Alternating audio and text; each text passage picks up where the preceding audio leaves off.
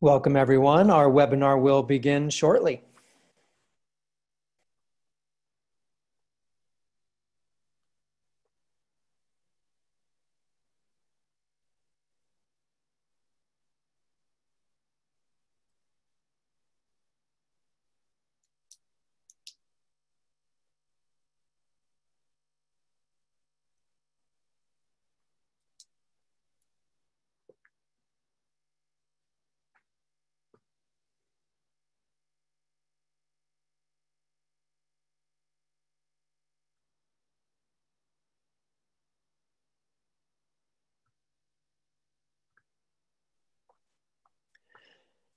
Hello, and welcome to today's online discussion, Preparing an Inclusive Online Course. I'm Kevin Kelly, Academic Director at the Association of College and University Educators, or ACUE, and together with our collaborative partners, we're proud to bring this series to life. Before we dive into today's topic, I'd like to review our agenda and establish a few participation guidelines. We'll start with a brief keynote from Dr. Farrah Ward before asking our panelists to introduce practices and strategies for preparing an inclusive online course. And we'll reserve most of today's session, about 35 minutes, for discussion and Q&A with you. Our goal is to have an interactive conversation focused on this topic with practical ideas that you can take back and start using right away. Please pose your questions using the Q&A function that we'll moderate and discuss with our panelists. Toward the end of the hour, we'll share how we can continue the conversation online and share some additional resources to support your teaching. At the bottom of the Zoom window, you'll see a closed caption button. If you'd like to use captions, just click that button and choose the View Show Subtitle option. Last, I also want to let you know that we'll be asking for your feedback as our time comes to a close. Please take a few minutes to share your thoughts so that we can be sure to continue providing you with the most relevant resources. So I'd like to take this opportunity to welcome Dr. Farrah Ward to our discussion today. She'll spend the next few minutes setting the stage for our conversation before joining us later for our Q&A. She's the Provost and Vice Chancellor for Academic Affairs at Elizabeth City State University. Dr. Ward, welcome. Thank you so much, Kevin. And thank you, ACUE, for having me here today to talk about this very important topic. Although creating an inclusive online learning environment has always been important, I think that, it would go without saying if I didn't acknowledge that in the times that we are currently in with COVID-19, it's even more important right now to ensure that we're creating our courses that are inclusive and acknowledging what's going on with the world. Of course, in a traditional semester, students generally have a choice on what type of courses they enroll in. Even at smaller institutions where, there may only be an online course being delivered for that particular class that a student needs. In general, it does not mean that 75 or even 100% of their courses will be delivered in that format. Unfortunately or fortunately, in this situation, COVID-19 has forced some universities to take choice away from some of the students. Some of the universities, of course, are doing 100% online to protect the health and safety of our students, and so are not allowing students to take face-to-face courses. But even in those universities that are enrolling in face-to-face courses, significant a number of them, because of the COVID-19 capacity restrictions, are still either increasing the number of courses they're offering in an online environment, or even offering hybrid courses where maybe half of the courses is also taught online and then some days that they are face-to-face. Those type of things do force the students to not have the choice that they traditionally had. And then of course, there's also another situation where some cases students, because of their circumstances, are opting into online courses, even though that's something that they traditionally wouldn't do. Students may have personal pre-existing conditions or concerns about their health. Their family may have decided that they wanted the student to stay home that semester, or even for financial reasons, students may want to save money. Maybe a parent lost their job during this current economic time and therefore they decided not to pay that room and board and to enroll in most of their courses online. And of course, another option, because even the K through 12 systems, schools are online, in some instances, a parent may have a college level student stay at home to help take care of their sibling who is in online classes. So for those reasons, although again, this semester and really this whole academic year is really not what we normally would have. And so whether it's the university forcing the student to take online courses because that's the delivery mode, or students kind of by default forced into taking online courses, this semester, and it'll be the same thing, I'm sure, in the spring, are going to make our online courses a lot different than what we traditionally have. So the shift to online because of default makes it really essential now more than ever for faculty to really be conscious about the population of students they have. I would say that this year is even different from the ones previous. Some of the things that students are having to deal with make them not be kind of the ideal student or the ideal structure that faculty would tend to think their students would be enrolled in. Of course, we would all like to think that students are at home taking course, they have rooms by themselves, they have their own computer, maybe their parents wake up in the morning and make their breakfast, lunch, and they have a full dinner at night. But the reality is that that ideal student is probably the minority of the students that we have enrolled in our courses. Students are dealing with a variety of things, from food insecurity. Some students may be sharing a room with a sibling, maybe even sharing a bed with a sibling, where if they were living on campus, they would have their own bed in their own residence halls. Students may be sharing a computer with a family member, or even sharing a space with their sibling who is also taking courses online at the same time. And so because of these differing environments, it's really essential for faculty to remain conscious that students are learning in different things.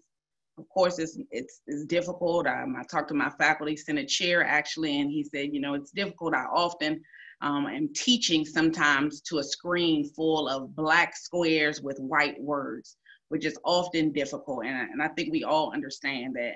But one thing that I even spoke with him about is that you also have to be conscious of there could be a reason behind why they don't want to share their screen.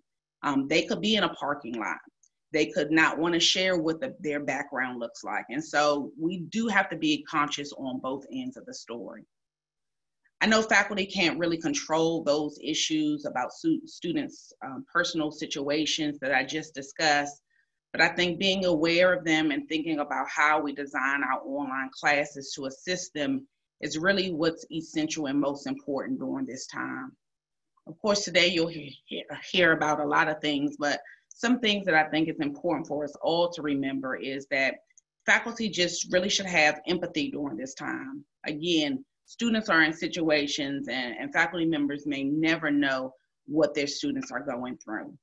Also understand that students don't necessarily know how to use all the technology that they're provided. And so teaching them through that is really going to be important. Students understand differently, and so of course, making sure that we are still reaching these different learners is important, as well as helping students know where to go for help. Again, if they're face-to-face, they tend to know where the counseling center is, know where financial aid is, know where to go if they need help with that technology. That portion is taken away when they're on that online environment. And then lastly, I would like to say that I would be remiss if I didn't acknowledge that, you know, tomorrow is World Mental Health Day. And so faculty are also dealing with things during these stresses. Their spouse may have lost their job. They may also be teaching their children during this environment. And so faculty should give grace to themselves to make sure they work through.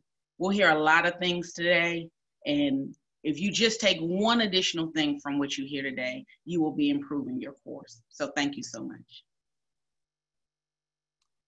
Thank you so much, Dr. Ward. You clearly outlined many of the challenges our students face, especially the challenges that have been amplified by today's circumstances. And you also shared a few ideas for what faculty can do to create an inclusive online environment and help them succeed, starting with showing empathy, which is so important. And I love the fact that you brought it back to the fact that we also have to show empathy to ourselves and to our colleagues. Now I'd like to keep that going. I'd like to introduce you to our panelists who will continue the conversation. First, we have Dr. José Antonio Bowen, former president of Goucher College, former dean at Miami University and Southern Methodist University. He's the author of Teaching Naked, How Moving Technology Out of Your College Classroom Will Improve Student Learning. He's joined by Santiba Campbell, an assistant professor in the Department of Social and Behavioral Sciences at Bennett College. She's also the director of special academic initiatives at Bennett College. And last but not least, Kristina Ruiz-Mesa. Dr. Ruiz-Mesa is an associate professor and basic course director in the Department of Communication Studies at California State University, Los Angeles. She'll join Dr. Campbell and Dr. Bowen today. And I am excited to get us started. I'm honored to be moderating this conversation. So let's get going. Kristina, thank you for agreeing to start the conversation. Absolutely, thank you. And hi, everyone.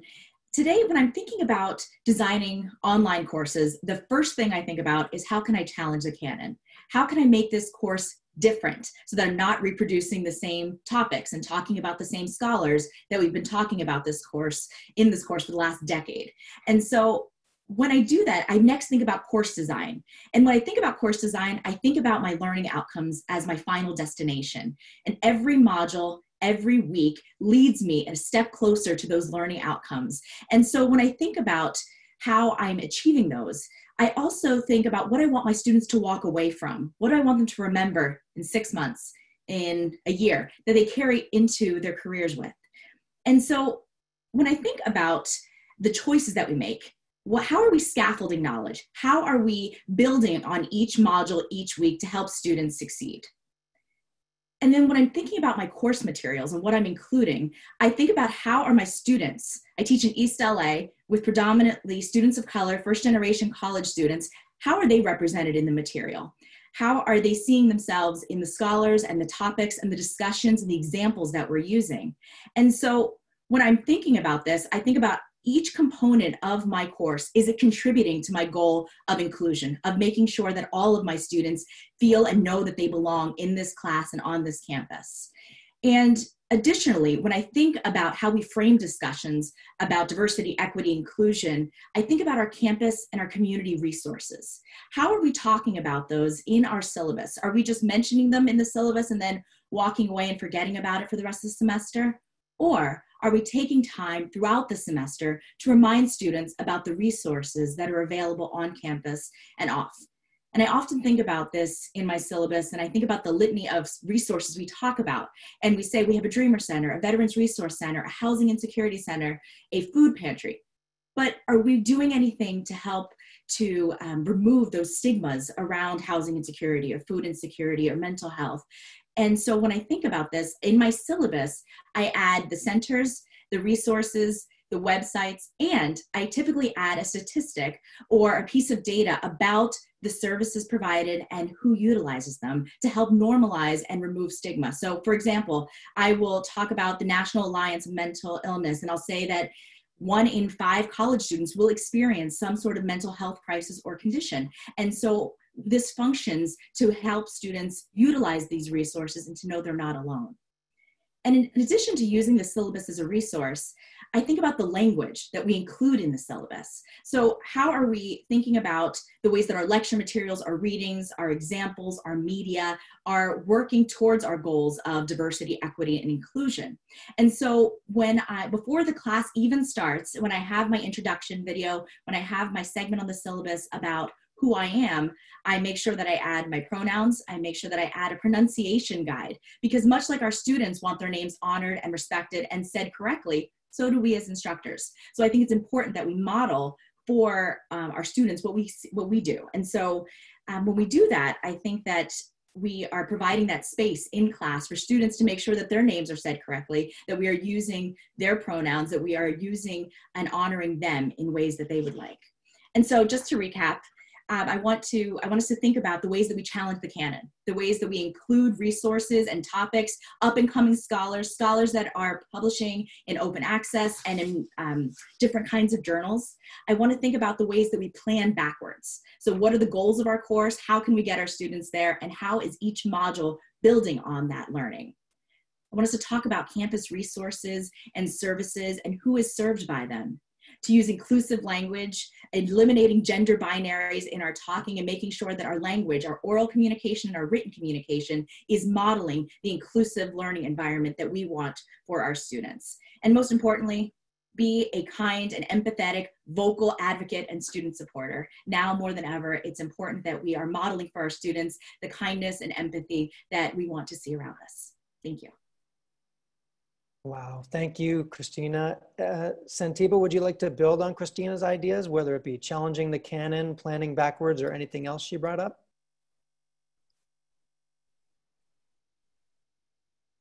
Absolutely. I think we have to continue with the communication piece that she was sharing, because once we develop these amazing syllabi for our classes, we got to make sure we're actually communicating the ideas properly to our students. And with that communication, focus on accessibility, right? Not making the assumption that all students have access to a computer, right? Will your assignments be accessible via a cell phone or an iPad or some other digital platform? Is your learning management system set up to do so as well? Because as Dr. Ward alluded to in the opening, all of our students aren't sitting at home with laptops, right? Or access to desktop computers, or they may even be borrowing. So sometimes things like making sure your documents are also PDFs, right? In case that student doesn't have access to Word, right? But we can open it up via PDF files as well. So another important to think about. And all of this, again, coming back to how are we communicating these ideas. So we want to make sure that with that information we see in the syllabus, that it's also accessible, not just from content-wise, but also engagement with you. So for example, if your office hours, you might have been able to have a pretty set number or a time that you would be available to meet with students. But in this type of environment, we're going to have to look at things a little differently now, right? So maybe those office hours are going to be in the evenings, because a lot of our students are working since they are at home, and there might be other family situations like layoffs or other things that have occurred due to coronavirus, where now that student is trying to chip in. But going back to my point about access to the laptop, we might actually have to also have those meetings via cell phone or text, and using things that students already know well. My students love GroupMe. They actually introduced me to GroupMe. So I've actually held office hours via DMs on GroupMe, right? Or also using GroupMe for them to support one another, right? So it's a free service that you can do. And also protecting our own time and space. So we need to be flexible and be able to reach out to the students now. But at the same time, I'm not saying give out your personal cell phone number, but if you use something like an app like GroupMe, they can still reach out and contact you from something that they're very accustomed to and using, like a cell phone, right? And using that cell phone for those office hours or for those quick check-ins, because email might not always be the best mode of communication to use with them at this time. Fantastic. And Jose, what do the ideas that Kristina and Santiba brought up raise for you? I can imagine, having read Teaching Naked, that you might have some ideas about policies for a syllabus, perhaps. Yeah, so those are great ideas, and Kristina gave a terrific overview in such a short time about all of the things to think about in your syllabus. I would drill down and just add my, I think that an e-communication policy, which is probably, you know, obvious if you're teaching an online course, but think about what to include there, right? So an e-communication policy is not just, you know, office hours, phone number. It's how fast do you respond to email, and when do you respond to email? Or are you on, do you do Google Hangouts? Do you do Facebook chat? I don't know you, and you may feel uncomfortable with some of those things. Are you on Twitter? So let me know where you are. Is it okay to friend you? Is it okay, you know, those sorts of things. But I think the thing that's most useful is giving students something about your personal habits, which is, I do email Monday through Friday. If you email me from 9 to 5, I will respond within 24 hours, within 4 hours. I don't do email on the weekends, or, you know, I will respond to all email within 24 hours. Right? There's no right way to do it, but let me know, because again, we talked about mental health. The student anxiety is high. The more I know about, oh, this is going to take 24 hours, this is going to take a little longer, the better. So I just think thinking about your e-communication policy and thinking about, and ask your students, what do they need to know? Right? We talked about empathy and about listening to students at this trying time. But I think there's probably a different set of things than we're used to providing. And that's true of online, but it's especially true now during COVID, when people need more access and they want more security. Thanks, Jose.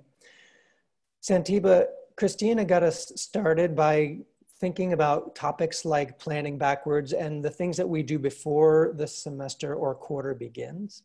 Can you kind of pull us forward into what we do as we're facilitating the course? And I know you talked about an app, GroupMe. Maybe pull in a few other apps that you know about, and anything else that you think is relevant about creating an inclusive course environment while we're actually supporting the students in the learning process. Absolutely. Once you have that syllabus laid out, you're going to have to figure out how to implement it. And that's where that communications piece becomes so important. Having to even revamp those assignments. Assignments that may have worked when you were face-to-face are not necessarily going to work in an online environment, because it's not going to have the same level of engagement with the students. So you might want to introduce other types of apps that could allow for similar engagement. For example, at Bennett College, we're currently partnering with Circle In. So Circle In is a great remote study app where it actually puts the students into a class study group. So everyone in the class is in the group. So if a student has a question, you know, in their own student hours at midnight, they may not be able to access me at midnight, but they could easily go into their Circle In app and say, you know, can somebody remind me what was the purpose of dendrites? The ping goes out to everybody in the study group and anyone can answer it, right? There's also features in there that can allow them to have access to like whiteboard spaces and whatnot. So if you have an app like that, why not then integrate an assignment into that, right? So one of the big components that ACUE always shares is about the welcome or the introduction, right? So you always want to make sure you're not only introducing yourself to the students, but actually having the students introduce themselves to one another, right? So why not have an opening activity that will be an introduction that they can do via the app? Since everyone may not be able to come together for a Zoom meeting, but oftentimes students will have access to their cell phones where they can then have that same type of camaraderie, so you can start to establish identity. Because I think a big component of doing online teaching is making sure that student has an identity where they are genuinely connected with the course, which then you can then play back to the institution. Thank you so much. Again, really rich ideas. Jose, is there anything you'd like to say to build on what Santiba just brought up? So those are great ideas about and specific suggestions for using apps. I guess the only thing I'd add is that this might be the time to go low tech. Normally during the face-to-face, we would say we not give out our home number or our cell number. We'd probably not call students on the phone, that sort of thing. This is an unusual time. And so I think it's appropriate to make a phone call and say, hi, how you doing? Yeah, obviously you can't do that with 500 students. But my point is only that I think this is a good moment to think, where are my normal professional private boundary? And maybe it's worth it to reach out a little further for students to show that I am here, I care. If there's anything that you need, let me know. And so, yeah, during normal times, it might be a little creepy to call the student, but since nobody is hanging out in the parking lot, there aren't those other opportunities for the random interaction, we can't rely on random. And so I think it is appropriate and reasonable to just say, if you're okay, especially if you have a group me chat kind of thing, or you share text, phone numbers for group text, to say, if you don't mind, I may just check in on you once or twice and just have that conversation. It breaks down that barrier because office hours are hard, but scheduling that that Zoom meeting for students is just that much harder. And so I just think this is a time to be thinking about relaxing some of those restrictions. Great. And Kristina, do you have anything you'd like to add to the conversation about implementing these different practices? I love the ideas that my colleagues have shared. And one of the things that I keep thinking about is transparency. So we care about students, but how do we tell them and how do we show them that we care? And we know, I'm a communication scholar, so we know that the ways that we communicate care is culturally informed, is informed by our different professional roles and positions. And so that transparency, saying the reason that I'm doing this is because I want you to be successful. And so I think saying that and being transparent about our actions and why we're doing things can go a long way right now, and always, really. Thanks, Kristina. And I see in the Q&A, Jennifer asked about, is Jose suggesting that we share our personal phone number? Well, I know one strategy is to use something called Google Voice. And I use that as a way to provide alternative pathways for students to submit an essay. If they don't have a device, as Dr. Ward and Dr. Campbell have brought up, they could write their essay with a pen and paper and then just use a voicemail message on Google Voice, which is free. And then I can grade that paper using the same rubric. I'm just listening to it on, it's a book on tape instead of a book. It's an essay on voicemail. So I'd like to bring it back now and have maybe Jose give us his thoughts as we move this conversation forward and head into that Q&A. So generally true for online, but I think especially during COVID, we got a lot of data back in the spring about what students liked or didn't like about our move from face-to-face to emergency remote teaching. I'm just gonna remind everybody that emergency remote teaching is not the same as online teaching. To me, if online teaching is like Star Wars the movie, then emergency remote teaching is like Star Wars the play.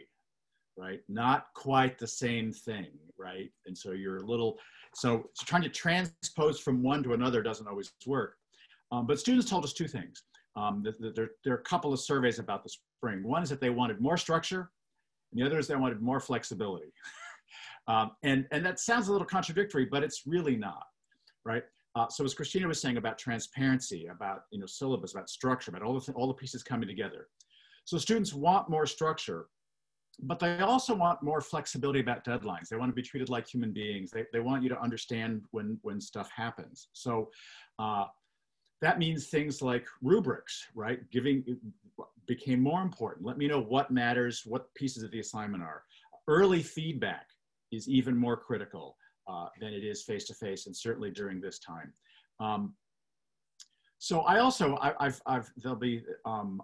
share this from my new book about study support. Well, the new book is not about study support, it's about the 3 R's, but there's a section on study support, and I've made it available because I think for this COVID time, the idea of giving students a structure for how to study is even more important. So Kristina mentioned resources. So I give students a template, so I give it to you and you can customize it, that says, well, here are the various things you could do this week to study. So it's both, how many hours do you think you need to study to get an A or whatever, but it's also, you could go to the writing center, you could reread the chapter, various sorts of things. But then at the end of the week, you have to get students to go back and say, well, what did you do and what worked, right? What really worked for you? Did working alone work? Did working in a group? Did anybody, did going to the writing center actually, oh, well, that was really I should do more of that, right? But we're trying to help, ultimately, good teachers, we want to make ourselves obsolete, right? We want students to be able to self-manage all of this. And so trying to provide just enough structure for students to say, here are some ideas, and then an opportunity for reflection, right? What worked last week? And it could take 5 minutes, but what worked, what things were most valuable? And then students, you don't have to tell them, they'll say, oh, I should do more of that and less of this. Rereading the chapter wasn't as useful as starting my paper earlier. And so providing more scaffolding, as was mentioned, more structure for students to know how the weeks are going to progress, how things go together. But then also being more of a human being, more empathy, and saying, I understand. As Santiba was just saying, as Kristina was just saying, it's just transparency, right? That it's the communication that I have high standards and I'm going to help you get there. letting students know this is hard and this is important and you were going to get there, and it is going to be hard, but I am here to help. That combination is really the secret sauce, providing both of those things. In student terms, it's the design and the human, having the two together. It's not one or the other. You really have to do both. Thank you, Jose. Santiba, do you have any ideas that you want to add about flexibility and structure and that balance between the two? Yes, I want to build on the idea that Kristina was talking about with the transparency, because I think the structure and flexibility speaks to us as faculty as well, right? So we do need to be transparent to let them know what's going on, which means we're going to have our own sense of structure, but yet also be flexible and realize that your syllabus is probably going to have to be adapted, right? We also have to be able to be flexible for upcoming events, right? We don't really know when this global pandemic will change. We've also had major societal incidents that have occurred, you know, an influx of more blatant, overt styles of racism that we haven't seen in the past. We're in the midst of an election season, right? We're about to come into a holiday season. You know, the holidays themselves are, you know, amazing for some, but not for everybody. So we're literally trending towards a perfect storm. So as faculty, we need to make sure we're ready with our own selves with a certain level of structure and flexibility, because our courses are only going to be as grounded as we are. So we're definitely going to have to take a moment to think about that, because we cannot bring our stress and anxiety into the classroom. We got to start being prepared for those students and their stress and anxiety. So we might need to start thinking about that now. So I love the idea of having the structure, but also being flexible, but not only for the students, but for the sake of us as well as we're developing these courses. Kristina, do you have any thoughts to wrap up this topic before we move to the Q&A? I do. I love what Santiba was just saying about kind of being self-reflexive and being critically self-reflexive of ourselves, right? Because we, you know, those of us who've been teaching for a while or maybe not, have an idea of how we're supposed to perform, how are we supposed to be with our students, right? So both Jose and Santiba have talked about this, and I think that we have to allow ourselves the grace and the flexibility that we are also hoping for and modeling for our students. And I think that that this blurring of those boundaries, as Jose said earlier, is really an important process for us as educators and as humans, and making sure that we are allowing ourselves both the structure and the flexibility inside the classroom, the virtual classroom, and in our home life as well. Oh, and I want to jump into that because I love that idea. And so normally I say to people, you know, you have to be an intellectual role model, right? That your struggles, when you say, I had trouble with math, I didn't like this problem, you know, that modeling that failure is important. And I normally think about that in terms of, right, the content of the intellectual struggles in our class. But I think right now, it's really important to say to students, you know, I'm struggling with not reading the news too. I mean, this, you know, all that's going on in the world, to say, I am not at my full capacity. I don't have complete bandwidth because I'm a human being just like you. And so I know that you're not going to be able to learn as much this semester, just as I am not going to be able to teach as well, because there's this world out there that's intruding into our lives. And so I think modeling for students that we are human, that we are also feeling some of the same anxieties and pressures, and that diminishes our performance, gives students permission to recognize that they too are going to have diminished performance this semester. Thanks, Jose. And I think jumping to the Q&A now, and I want to pull Dr. Ward back in to help answer these questions. The last two comments, Kristina talked about, this is a time where we may need to blur boundaries. Jose talked about modeling what it means to be a human. A comment from one of the participants is, I understand what the panelists are saying. However, as a woman of color who has often been placed in a caretaking role with my students, I'm concerned about perpetuating stereotypes of the roles of Black women. Do any of you have any ideas on how to straddle that very delicate balance there? Sure. I think it's a reality. I think that, you know, during this time, there are definitely still pressures, especially in academia, depending on where you are in the spectrum, you know, you still have to progress. And so how do you protect yourself? It was one of the reasons that I started off saying that, you know, mentioning World Mental Health Day, because I think that it is important, and I have seen it unfortunately happen, that particularly for African American women, the service commitments that sometimes institutions put, especially if they're at a majority institution, you know, the minority committee, the diversity and inclusion committee, while extremely important and plays an extremely important role, how is that also progressing their professional kind of goals and aspirations? And it's something that they definitely have to measure. And so it is tough. But I would tell that person that to protect themselves, be honest, and, you know, try to even have relationships with their colleagues, which I know sometimes is difficult, but they can't do it themselves. And so, you know, I always say, you know, there's an important reason why when we get back to regular flight, they tell you to put the mask on yourself first before you help your child beside you. And it's for that very reason. You do have to protect yourself first. And so, you know, I know the guilt is probably somewhat there sometimes, but you cannot help anyone else if you have not taken care of yourself first. I would agree 100% with Dr. Ward's points. I think we've all heard the saying, you can't pour from an empty cup, right? And I can definitely empathize as a Black woman that's been in that situation, and also as a Black woman who works at a historically Black college for women. That's why when we were first talking about the calling to students and sharing of the numbers, before I could even get it out, Kevin had already mentioned about using that Google Voice. That's something I could not do because students will blow up my cell phone. So I can't be that open and flexible, and I'm doing that to protect myself, right? Because I can't turn into everybody's auntie, because you're right, the stereotype will occur. So that's where we come back to that idea of that structure and flexibility. So this is a time where we're going to have to be more transparent. So I think it's okay to let the student know sometimes that you're tired, right? We don't want to fall victim to the strong Black woman phenomenon because of everything that's going on in society right now, because then what's going to happen to you, right? I mean, outside of the poetry that has shown this, we have empirical evidence as well that oftentimes as Black women, we are the mules of the world. But this right now is not the time for you to be that mule, right? Because as I alluded to before, your classes are only going to be as grounded as you are.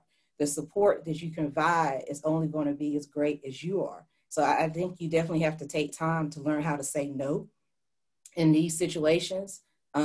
Be flexible, but still establish those type of boundaries and use those other resources to assist you. I did this when we were on campus, and it's become even more beneficial, you know, now being remote, since I am one of those people that's transitioning into being an online instructor.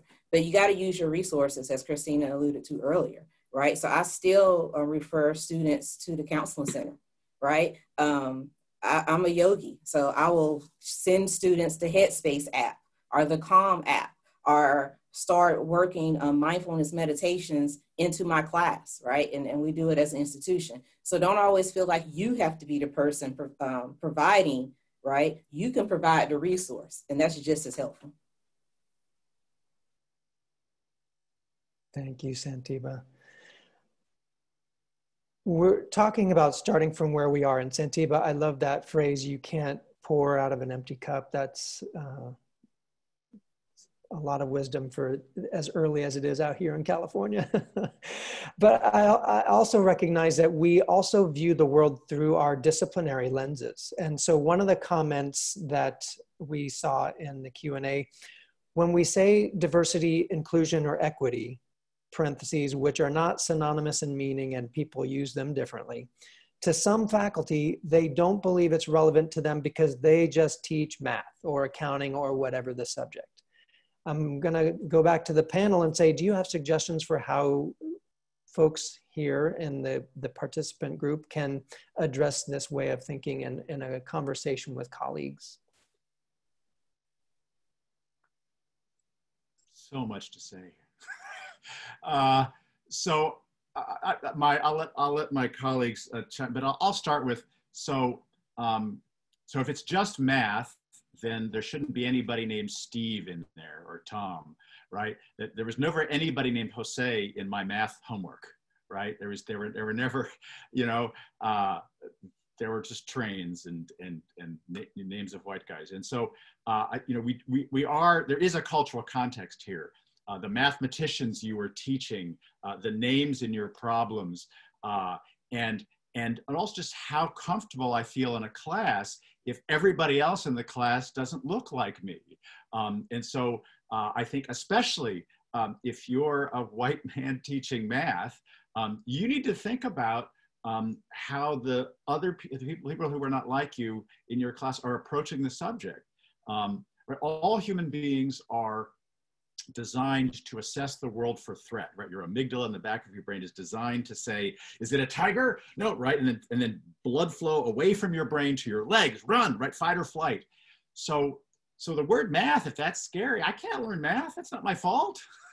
You know, I can't learn it because the blood flow is not going to my neocortex. It's going to my legs. And so I think whatever you teach, and you know, Kristina started with this about, you know, what's normally taught, what is the context for all of this, and what else can you do? I'll give you just one example that's also gets fresh because it's in the new book I've been working on, that when you say I have a scholarship or there's an opening in my research lab, right? That's well-intentioned. It sounds perfectly, you know, anybody can apply. And you've even said the words, anybody can apply. But what the research tells us is that not everybody hears those words the same way. But the people who look like you, when you say everyone can apply, think, oh, well, I could work in his lab. And the women are less likely to think he means me. And the women of color, et cetera, they're less likely. So the response to this is figure out who might I really want to encourage, right? And maybe have a private word or be specific about how I would love to have a more diverse lab, right? So, but not recognizing that not everybody hears what you think is neutral as neutral is a human problem. And the best way for me to explain this is to say, it's like when you go to England and you get off the plane and you go, hey, I noticed something different. The people here have an accent.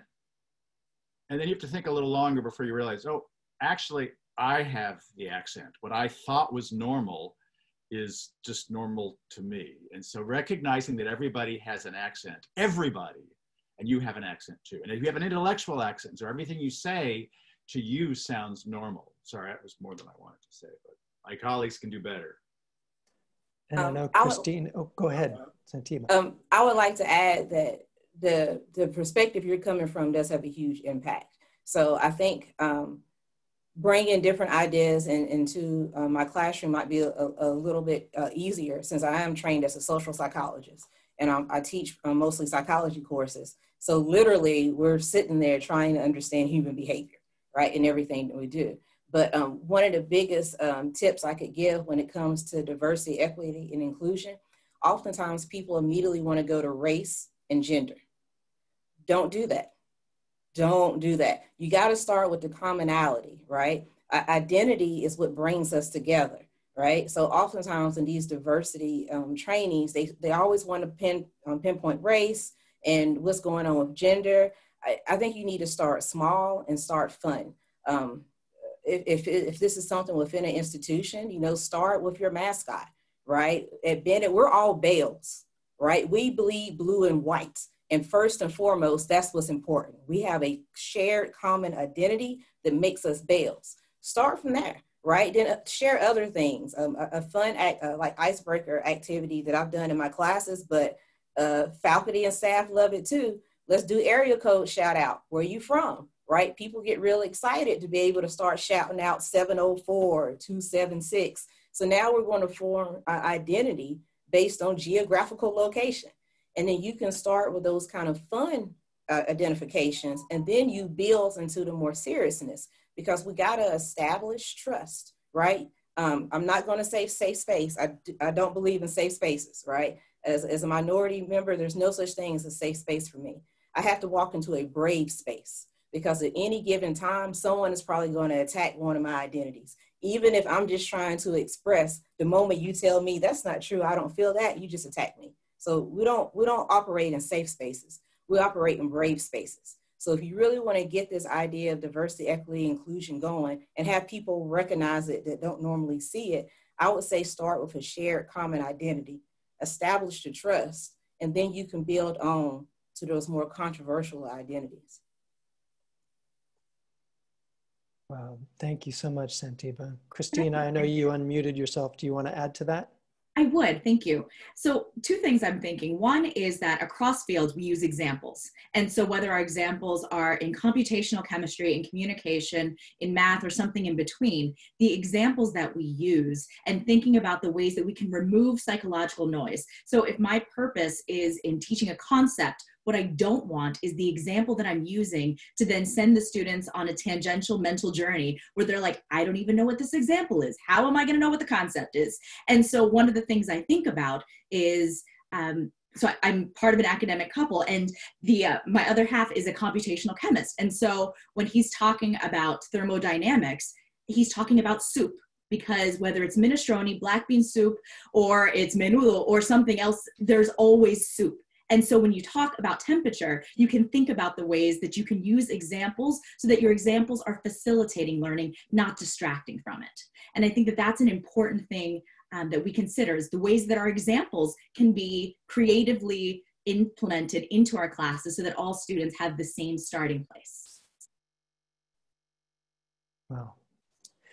So these are all fantastic ideas. I think I'm going to be blowing up Twitter with all the quotes that you all are providing today. And I'd like to make another slight turn. So we just talked about disciplinary thinking. Now, as we move into online coursework, and in some folks' case, they're teaching hybrid or hybrid flexible courses or even in-person classes. We're seeing some questions from the participants about simultaneous or real-time experiences. So for instance, are there any ideas on how to improve the real-time classroom experience, be it online, live, or both simultaneously? I'm teaching in a hybrid setting where it's hard to balance what's going on for those at home at the same time as being there for those in the classroom. Any suggestions from the panel for that participant? And I know there are multiple people asking about this synchronous learning phenomenon.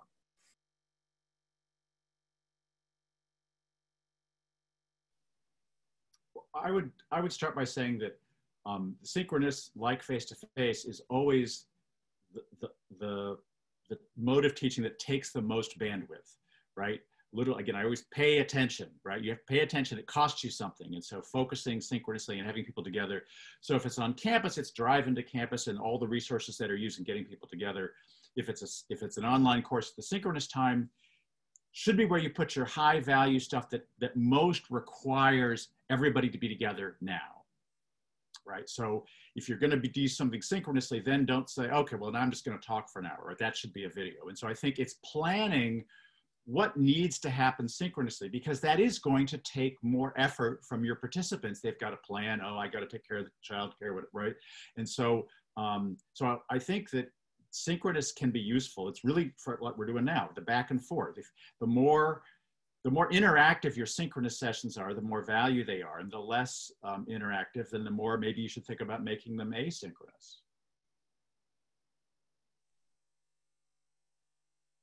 Santiba, I see you nodding. Do you have anything you want to add? I was thinking about Jose's point of you got to assess the value of it. And I'm in agreement because I'm sitting here learning with the rest of us, because I've currently been using the synchronous, but he definitely struck a chord with me on that, because I think in my institution, we run on mini-mesters. So we're about to go into mini-mester 3. And I'm seriously considering whether or not the majority of my class needs to be synchronous, and figuring out a way to enhance the engagement using asynchronous. Because I saw in the chat, someone brought up a very valid point, and I ran into this situation with 2 of my students. Everyone doesn't have access to high-speed internet. So when I inquired with my students as to why the camera wasn't on, she honestly said it won't work that way. So as long as she keeps her camera off, she can hear and participate in the chat. But as soon as she turns her camera on, things get real spotty. And she said that even the audio starts shaking in and out because she doesn't have access to high-speed internet. So, and then to go back to Kristina's point, I'm again going to sit down with my learning objectives and figure out how is that mapping on to not the assignments. I recently learned that we have to kind of shift our mindset from thinking about assignments, but to evaluations of student progress. I like that, right? Because I think sometimes we throw in all these assignments, but do the assignments really map on to where I'm trying to go? Are these assignments telling me whether or not the students are actually comprehending? So what I'm going to have to do during our break is bringing in the points of all my colleagues here in the panel and what I'm learning in the chat is maybe the synchronous is only needed for certain components, maybe as a verification piece or whatnot, and then maybe set up the asynchronous so it maps more so onto my evaluations of the student's progress. So I don't know, Kevin, it's one of those things where I'm pondering right now myself. Well, we're all actively engaged in this conversation because we are all trying to figure out the best ways to go about it. Farrah. Yeah, Kevin, I will say that, you know, I think, you know, I always say, you know, kind of don't waste a tragic moment. Like, what are you going to learn? And so one thing that I do think that we are going to learn from this space is really just restructuring our courses, even when we get back to face-to-face, but definitely online. I think we've been in a groove, some in academia, like we teach this, we create this test, they pass the test, they get a grade, and we're done. But really, what we really should be thinking about, and I know some faculty have, is like, what are we trying to accomplish, right? And what are the learning objectives? I know that one thing that our faculty have struggled with is, you know, we want lockdown browser, we want proctoring, which of course has issues when you talk about race and equity and inclusion amongst themselves. The research is pretty clear on some of the issues that are there. So the question is a multiple choice 50-minute test really the best way to assess whether or not a student is learning what we want to learn? Because when they get a job, are they really going to take a 50-question multiple test? Probably not. And so that's one of the things that will take some time, but I think that we can all learn during this moment is really just shifting to not, I have to cover 10 chapters because that's what this is really about, but what do I really want students to learn? What are the specific learning objectives that I'm trying to accomplish and that is essential? And then just a little kind of tidbit, and I'm sure our instructional design specialists on the webinar will attest to this. One of the things is, you know, my faculty, when they were moving, they said, you know, let's create a 50-minute, I want my 50-minute lecture. They asked me, could you buy me a whiteboard so I can record my 50-minute lecture? I can take it home, you know, whole debate about me purchasing the whiteboard. But the reality is students are not going to sit down and watch a 50-minute video. They're not. One thing, if there's really important things that you want, like don't chop a 50-minute video into 10 5-minute videos, but shorter videos on specific topics is really a better approach to delivering content than just drawing it out 50. Again, we're trying to take face-to-face sometimes and control and move it to online, but the reality is that in that old way, face-to-face might not have been working either. That's absolutely correct. The concepts of cognitive load and letting students process and work with the information, 10 to 15-minute chunks is much better. I know we're running close to the end, and I want to give our panelists a chance to maybe, because I brought up Twitter earlier, in a tweet-sized soundbite, maybe each of you can think of a one-thing takeaway. What's the one thing you would want your colleagues to do to make their online course more inclusive? What's one thing that would have made a difference to you as a student? So maybe we can go alphabetically, starting with Farrah. Oh, let's start with me. I would say that, you know, what I see is, you know, I'm a mathematician, but this mental health thing is real. And so I really think, you know, our students are asking for it, but we got rid of fall break, got rid of all the holidays to compress, send them home before Thanksgiving.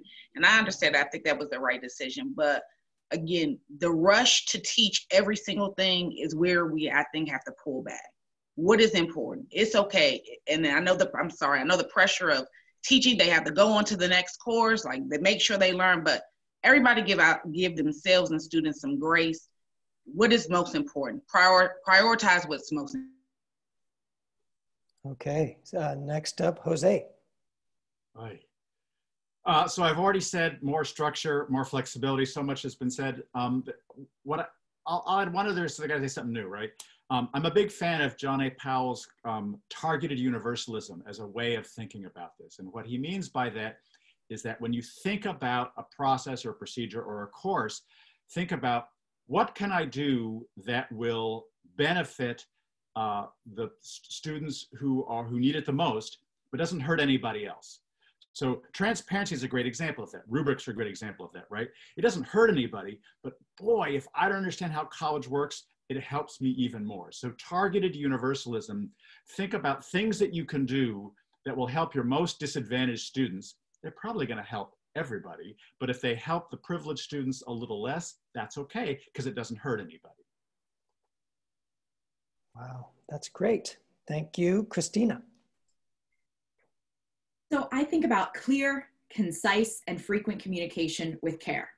So a lot of C's in there, but clear, concise communication with care. So frequently communicating with your students, making sure that you're using bulleted lists, clear communication, and reminding them that you care. Not just on day one, not just kind of dropping, I want you to succeed, but I care. And I want you to succeed, and I care about you. And I think that if we can do that, and we can do that well, then we're succeeding. And that gets back to the empathy that Farrah brought up in her opening statement. Santiba, would you like to close us out?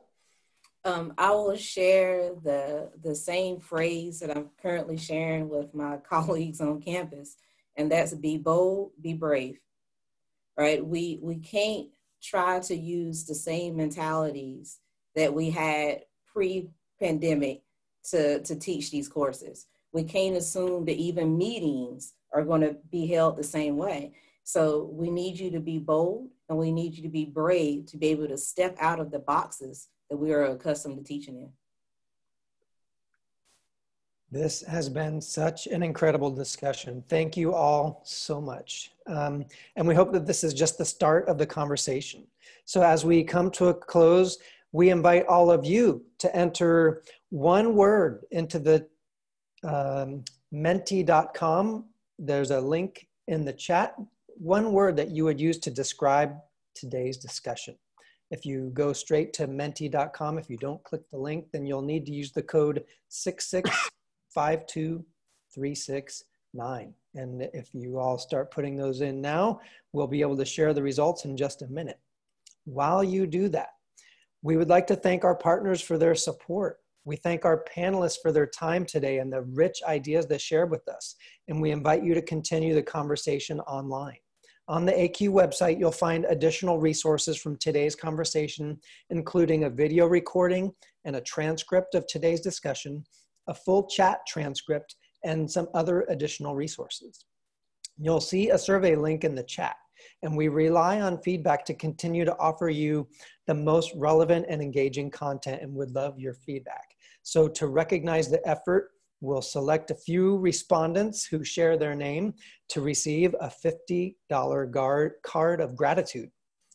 Now, while we still have a minute left, let's take a look at how you all describe today's session on menti.com. And if you haven't done it yet, I'll put it back in the chat one more time. Here we go, useful. Oh, wow. Enlightening, inspiring, informative. I love this tool, and it's something that you can use in real time with your own students.